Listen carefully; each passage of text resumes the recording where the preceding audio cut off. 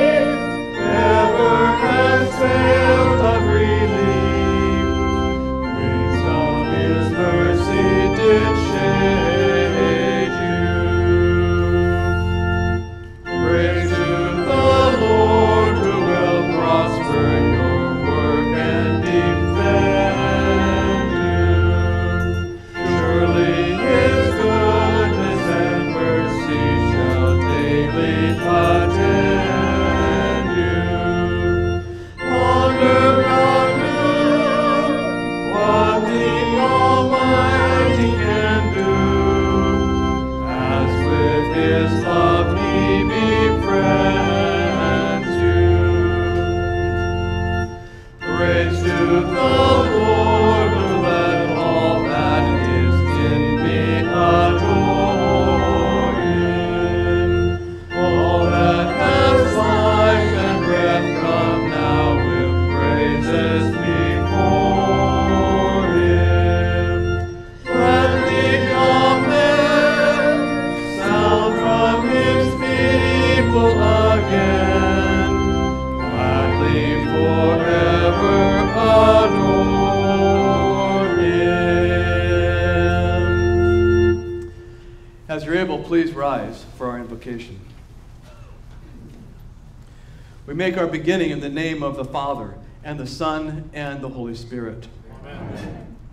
How lovely is thy dwelling place, O Lord our God, for a day in your courts is better than 1,000 elsewhere.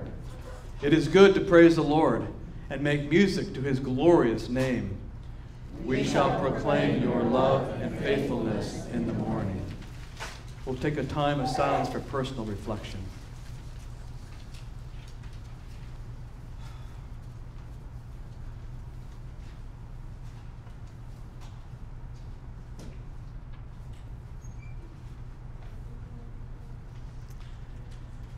Sometimes our words and actions show how we are salt for the world. But then come those moments when we lose our flavor and our way. If we say we have no sin, we deceive ourselves, and the truth is not in us. If we confess our sins, he is faithful and just and will forgive us our sins. Let us confess our sins to our God so we might be restored and forgiven. Great is the love the Father has lavished on us, that we should be called the children of God. It is God's desire that we be holy as he is holy. But if anyone does sin, we have one who speaks to the Father in our defense, Jesus Christ. He is the atoning sacrifice for our sins, and not only ours, but for the sins of the whole world. The Lord is compassionate and gracious, slow to anger, abounding in love. He does not treat us as our sins deserve. What good is it if we say we love all people, but give special treatment to a few? God calls us to love others as deeply as we love ourselves, with no strings attached. What good is it if we say we want God to show mercy toward us, but are quick to judge others?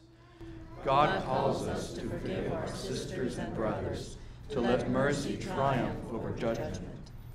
You ask us to speak out against injustice, and we whisper because we're afraid someone might hear us.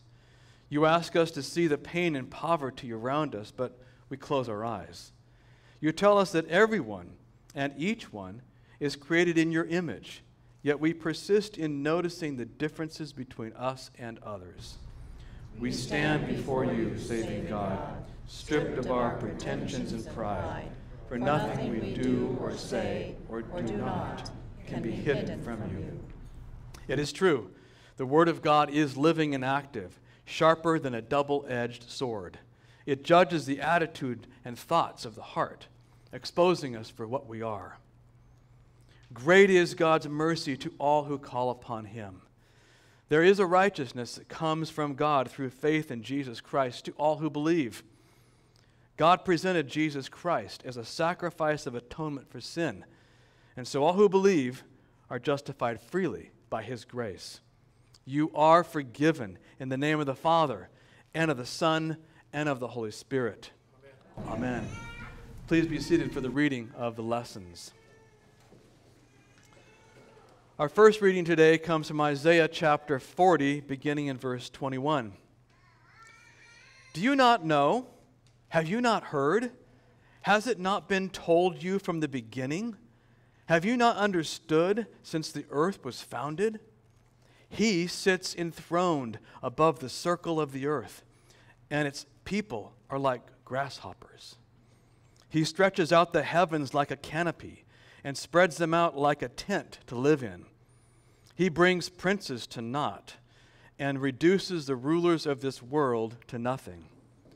No sooner are they planted, no sooner are they sown, No sooner do they take root in the ground than he blows on them and they wither, and a whirlwind sweeps them away like chaff. To whom will you compare me, or who is my equal, says the Holy One? Lift up your eyes and look to the heavens. Who created all these? He who brings out the starry host one by one and calls forth each of them by name. Because of his great power and mighty strength, not one of them is missing. Why do you complain, Jacob? Why do you say, Israel, my way is hidden from the Lord? My cause is disregarded by my God. Do you not know? Have you not heard? The Lord is the everlasting God, the creator of the ends of the earth. He will not grow tired or weary, and his understanding no one can fathom. He gives strength to the weary and increases the power of the weak. Even youths grow tired and weary, and young men stumble and fall. But those who hope in the Lord will renew their strength. They will soar on wings like eagles.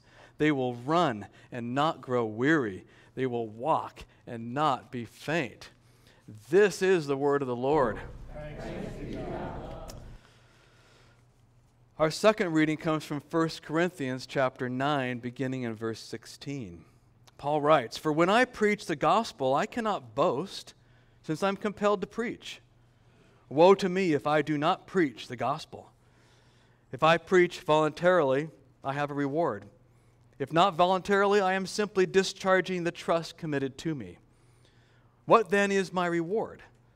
Just this, that in preaching the gospel, I may offer it free of charge, and so not make full use of my rights as a preacher of the gospel. Though I am free and belong to no one, I have made myself a slave to everyone to win as many as possible. To the Jews I became like a Jew to win the Jews. To those under the law, I became like one under the law, though I myself am not under the law, so as to win those under the law. To those not having the law, I became like one not having the law, though I am not free from God's law, but am under Christ's law, so as to win those not having the law. To the weak, I became weak, to win the weak. I become all things to all people, so that by all possible means I might save some. I do all this for the sake of the gospel, that I may share in its blessings. Do you not know that in a race all the runners run, but only one gets the prize? Run in such a way as to get the prize. Everyone who competes in the games goes into strict training.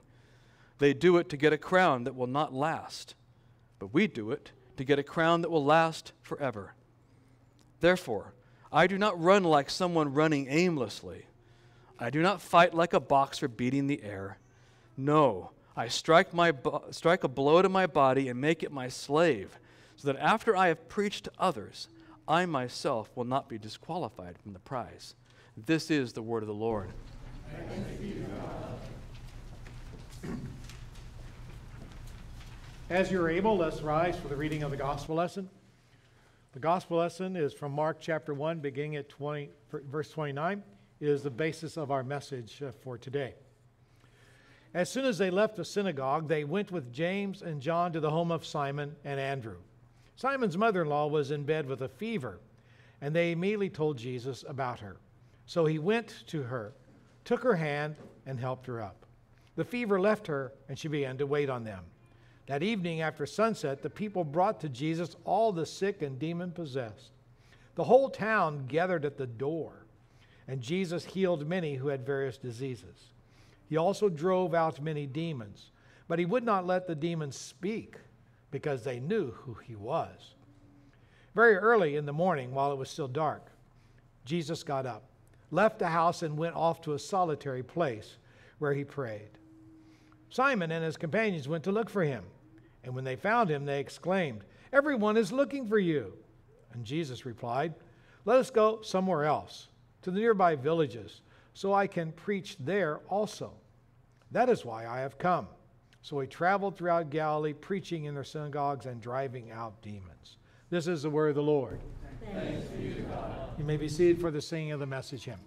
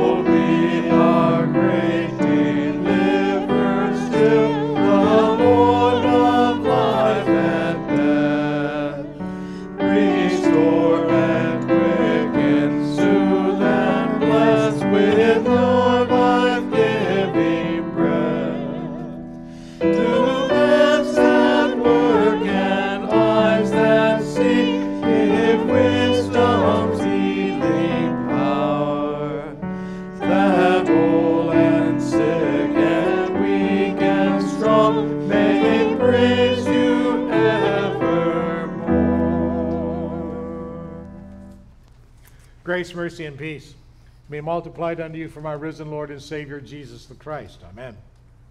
Let us share the text that's printed for us this morning. Jesus replied, "Let us go somewhere else, to the nearby villages, so I can preach there also. That is why I have come." So he traveled throughout Galilee, preaching in their synagogues and driving out demons. Almost 2,000 years ago, when Jesus walked this earth, he began preaching in the village of Capernaum. In the middle of his sermon about God's grace, a man possessed by a demon interrupted Jesus.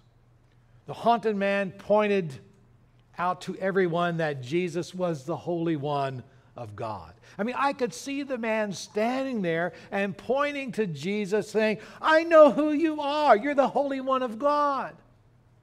Have you come to destroy us?" You could just see that in your mind, because the demon knew that the Messiah had arrived. He believed it was the final judgment. It was not. The demon did not know that the true reason for the arrival of Jesus had arrived to fulfill the promise that was made to Mary and Joseph. He will save humanity from our broken commandments and defeat the power of Satan. As soon as they left the synagogue, Jesus and his disciples went to the home of Peter and Andrew. Peter's mother-in-law was ill with a fever. Jesus walks into the room, takes her hand, and she's healed. She felt so good that she got up and served a meal. On that day, there were 2 healings in one day. So what did people get out of it? Did they say, "Wow, this is God's Son"? And did they agree with the words of the demon-possessed man just a few moments ago? No, they did not. Even Jesus knew that his purpose was more than just healing people. So do you know your purpose in life? Do you know your congregation's purpose and why we exist? We are here to carry on the work of our missionary God. He has given us the Holy Spirit to empower us to tell His story. Now, during World War II, there was a Jewish concentration camp in Hungary. Hundreds of prisoners were enslaved there in this compound, and in this factory, it processed garbage into alcohol, which then could be mixed with gasoline. One day, everything changed. Allied bombs leveled the factory. All work was canceled. At least that's what the prisoners thought. Surprisingly, the very next day, they were marched out of the factory as if nothing had happened. They were ordered to shovel a great pile of sand into carts and deliver the carts of sand from one end of the factory to the other, where the factory had once stood. The next day, the process was repeated, all in reverse. The same pile of sand was moved back and forth day after day after day after day. Slowly, the prisoners realized that their future had no future. One man broke down in tears and was dragged away. Another started screaming, and he was beaten until he was quiet. One individual, a veteran of 3 years in the camp, ran toward the electrified fence. Prisoners shouted a warning. Guards demanded that he stop. He didn't. These first of the living dead soon joined in their madness by many others. Men went mad because their lives had no purpose. They discovered that life without purpose was empty. And that is why very early in the morning, before everyone else was up, Jesus left the house and went off to a solitary place, and he prayed. Healing people was important, but it was not his purpose. All the gospel writers tell us that Jesus healed thousands, but he did not heal everyone in the land. Listen to the words of Matthew. Jesus went throughout Galilee, teaching in their synagogues, preaching the good news of the kingdom, and healing every disease and sickness among the people.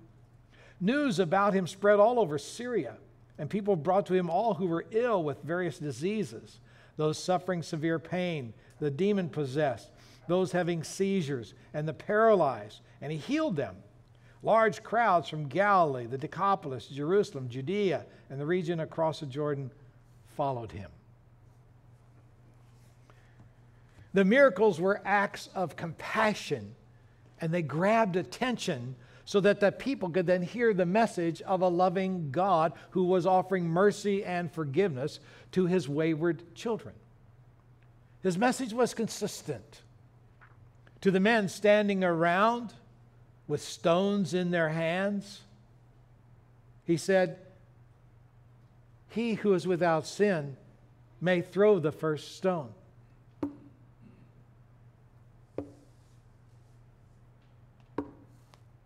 They all left. You and I are all prodigal sons and daughters who've been invited to return home and enjoy the offer of grace and mercy. So early in the morning, in his conversations with his Father, I'm sure Jesus was reminded by his Father of God's promise to Adam and Eve and Abraham. The mission was clearly spoken by Peter in Acts chapter 4. Salvation is found in no one else, for there is no other name under heaven given to men by which we must be saved. Our God's a missionary God.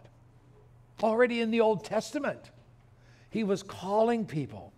He was always a missionary God, seeking the lost, offering forgiveness to Adam and to Eve and their descendants.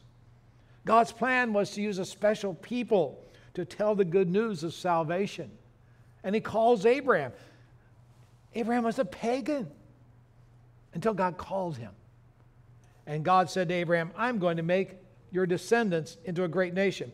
I will bless you and I will bless them because I want all people on the earth to be blessed through you. The rest of the Bible is a story about how God would accomplish the task of blessing all people so their broken commandments might be forgiven, just as he forgave Adam and Eve.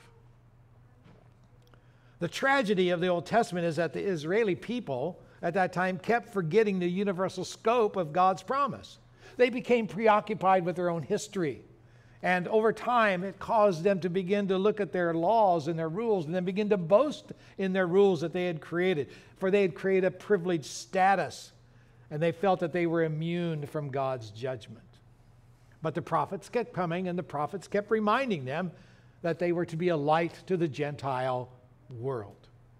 That is why Jesus told the story of the Good Samaritan. It infuriated many, because the overly self-righteous Jew would not even walk on the same side of the street or enter a Gentile house. In the small town of Capernaum, it didn't take too long for the news of Jesus and his miracles to get out. It got out because every small town, the news just gets out. That day, people heard that the miracles were being performed at Peter's house. No appointment needed. No embarrassing physical. No sitting on a cold doctor's table, looking at all that shiny, painful, cold, threatening stainless steel instruments. No gown that won't stay shut. No blood pressure check or cholesterol check. No blood sugar test. No prescriptions. No copay. Just come in and zip. You're healed. You're better. Before sundown, Peter's doorway was crammed with ailing people. His foyer was filled to the brim with the lame, the blind, the crippled, the possessed. It must have been an unusual parade. And I'm sure there were some who came just for the show. We are told that Jesus had compassion on them. He healed them, and the word kept spreading. But they did not come to hear the words of salvation from the preacher that the preacher was sharing. Their hope was on that immediate need. The only purpose in their mind was to just, wrap up that family member, put him on a stretcher, and then head off to Capernaum. When they arrived, Jesus was gone. Even the disciples didn't know where he went, and so they started looking and searching. And when they found him, they said, everyone's looking for you. Watch how Jesus answered. He said, well, let us go to a nearby village so I can preach there too. Did he say so I can heal there too? No, he did not. So I can preach there. Preach what? Well, we just heard Matthew say he went around preaching the good news of salvation of the kingdom of God. The good news that God has arrived. Not only can your body be healed, but your sins can be forgiven. And that's exactly the point Mark is getting ready to make in the very next few verses. Some friends brought their paralyzed friend to town, but the place was so crowded, so they went up on the roof and they took the top off the roof and they let their friend down to where Jesus was standing. And what was the first thing that Jesus said? Come on, you know. Your sins are forgiven. When Jesus met a woman at the well, he preached. When he met a rich man or a leper, he preached. To the big crowds on the shore, he preached. To the disciples in the boat, he preached. He preached that his Father, the Creator, was on a mission to bring salvation, sins forgiven, eternal life restored, peace in your heart, no fear of God's wrath against your broken commandments, because God had chosen to nail them to the cross of Jesus and left them there. Jesus left heaven and actually entered the world he created. John writes, he came to that which was his own, but his own did not recognize him. He made his dwelling in our midst, and we saw his glory. Paul tells us that Jesus humbled himself by taking on our human nature and lived our lives, endured our temptations, felt our hurts and pains, and then took our broken commandments on his shoulders to the cross, where God judged each believer holy, without blemish, free from accusation, if you continue holding on to your faith in Jesus. That's the good news he preached. And that's the good news we hear. After the resurrection, Jesus met his disciples in the upper room and he gave them the Holy Spirit, the same Holy Spirit that he possessed as part of the Trinity. And on the day of Pentecost, the Holy Spirit actualized himself in a powerful and visible way. And Jesus told his disciples that they should do the same. They should go out and they would be able to do the same miracles that he did. And they were simply now going to be his voice in the world. Jerusalem, Judea, Samaria, and to the ends of the earth. When the Holy Spirit indwells in each believer, there is going to be love for the lost, and your heart will ache. When the Holy Spirit indwells each believer, there's going to be a desire to serve others. All we do is to live and imitate Jesus. It is going to be the Holy Spirit that convicts the sinful person that we talk to. It's not our words that will do the conviction. It is the Holy Spirit that enables blind eyes to see the spiritual truth about Jesus when we talk about him. It's not our words.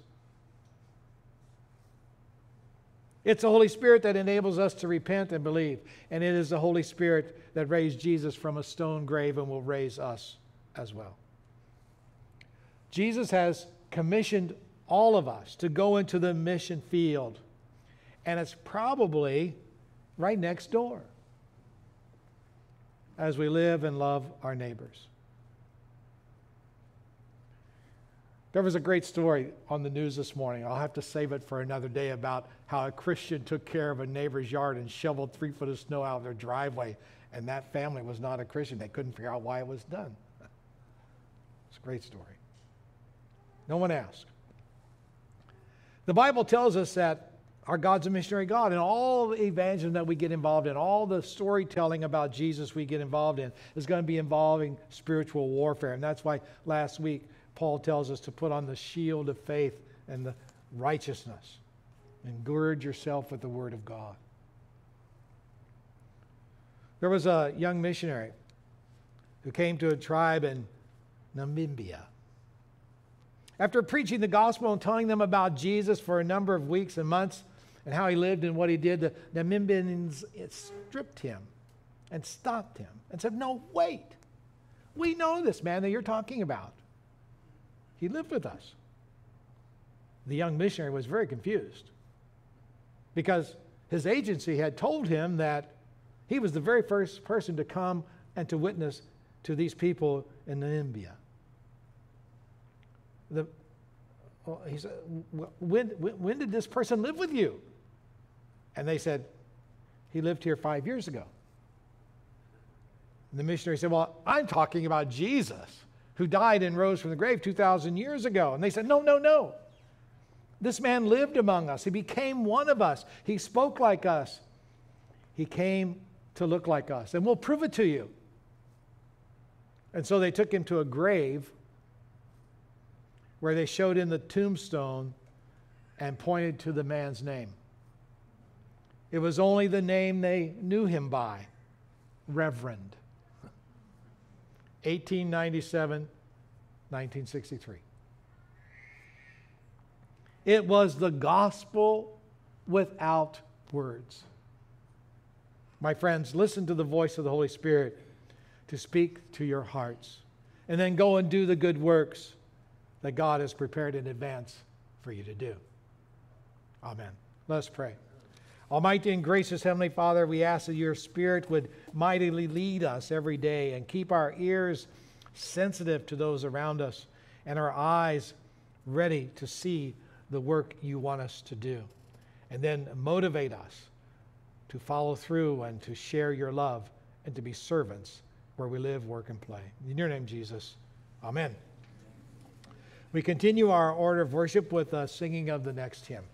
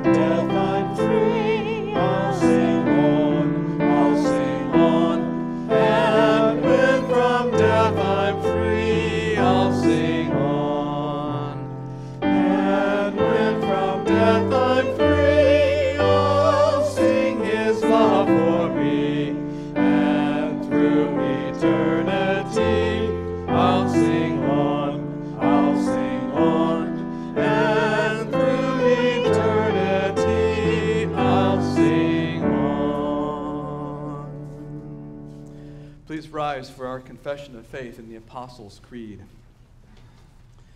I believe in God, the Father Almighty, maker of heaven and earth, and in Jesus Christ, his only Son, our Lord, who was conceived by the Holy Spirit, born of the Virgin Mary, suffered under Pontius Pilate, was crucified, died, and was buried.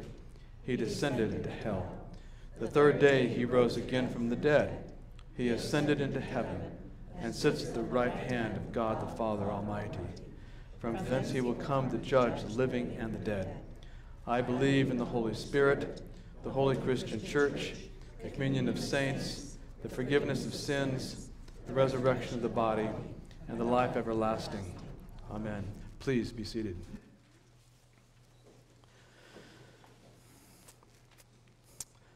Let us pray for the whole people of God in Christ Jesus and for all people according to their needs.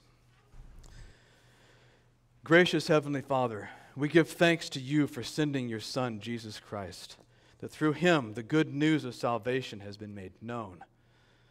By your word, rescue us from every evil of body and mind and soul.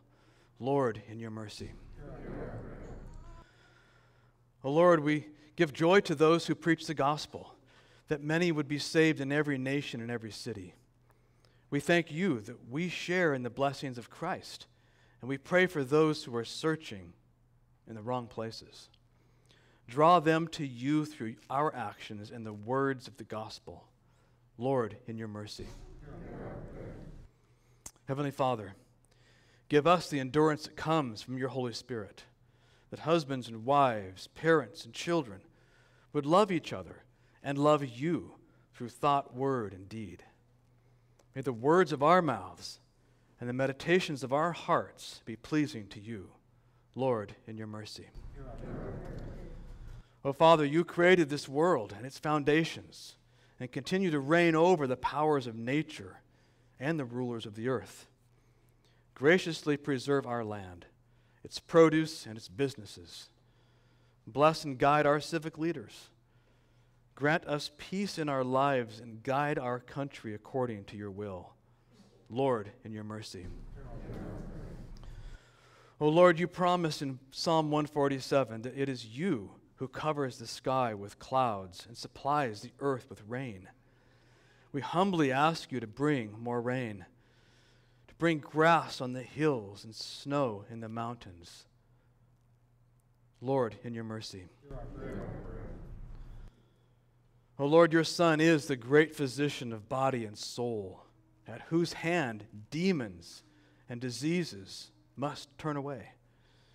We bring before you those in need of healing, including those that we name in our hearts now.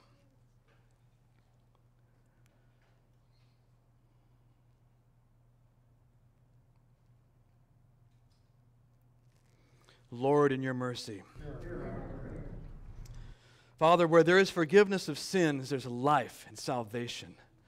We thank you for the sacrament of communion, that the blood of Christ, which atoned for our sins, may make us whole, strengthen us against every spiritual attack of the devil, turn us in love toward our neighbor, and preserve us in body and soul to life everlasting.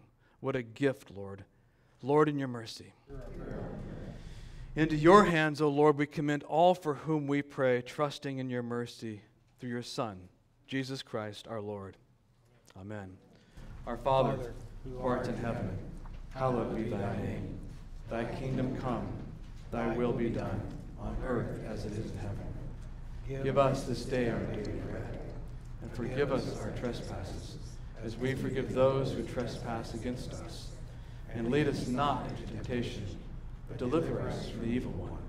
For thine is the kingdom, and the power, and the glory, forever and ever. Amen. The grace of our Lord Jesus Christ, the love of God the Father, and the communion of the Holy Spirit be with you all. Amen. Let's sing the closing hymn together.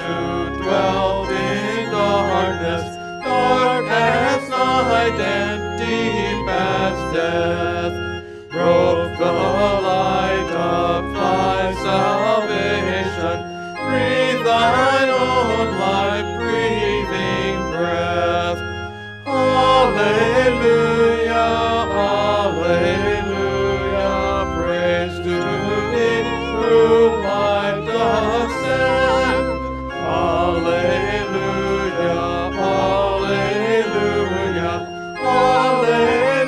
alleluia.